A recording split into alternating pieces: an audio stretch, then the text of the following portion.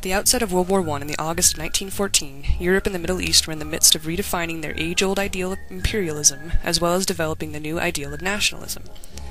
Racial and cultural tensions were high, and many believed that perhaps peace had run its course. It was a time ripe for war. The assassination of Franz Ferdinand, the Archduke and heir of the Austrian-Hungary throne, by Serbian insurgents was the final straw in a long line of hostilities between the two countries. It was also the event that gave Germany its excuse to back Austria-Hungary and join the war.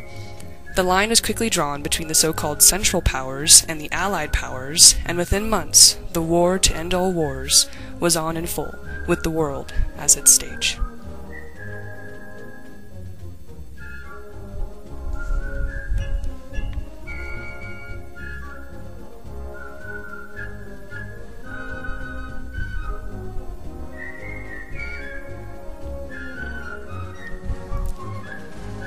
The idea of chemical warfare was not entirely new, but it had never before been used, declaimed instead as an uncivilized manner in which to conduct war.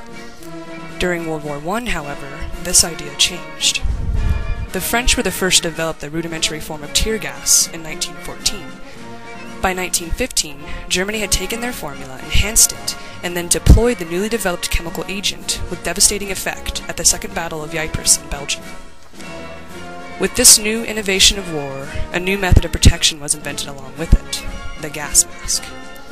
Its two key components were a dust filter to keep out any solid contaminants and an activated charcoal filter that worked to absorb most harmful gases. The mask fit snugly across the wearer's face, making it uncomfortable and unwieldy as it limited the wearer's vision. The major disadvantage of airborne nerve agents was the fact that they could easily be blown back onto the side deploying them if the winds were variant. This made it necessary for attackers as well as defenders to don their gas masks to avoid contamination, thus hindering both sides. Because of this and other problems, nerve agents fell into disuse after the war, giving way to even deadlier forms of chemical warfare where a gas mask, or even clothes, would be little protection.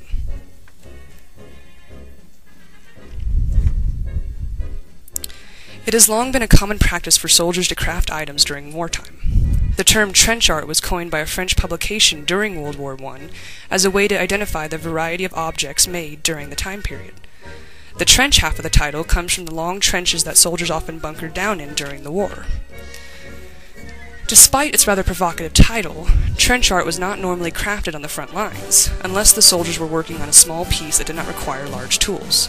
Larger pieces were usually made by soldiers at rest in the main camp, invalid soldiers, civilian artists, or POWs. The most popular and perhaps common form of trench art known today is that which was made from artillery shells. But the art was not limited to this medium. Wood, bone, and cloth were also used depending on what materials and time the artist had at his disposal. Pieces range from intricately designed shells depicting battle scenes from the war to small matchbox covers with perhaps a company name or national symbol etched onto its surface. Other pieces included embroidered swatches of cloth, wooden picture frames, cigarette holders, rings, vases, letter openers, and painted helmets. There was no real limit to the style of trench art, and because it was made by such a wide variety of people, including commercial businesses after the war seeking to make a profit from tourism to the battle sites, it is difficult to classify the art beyond its moniker of trench art. But no matter what it is called or what it may look like, the art created during World War I stands as a portrayal of the men who fought and died in the world's first Great War.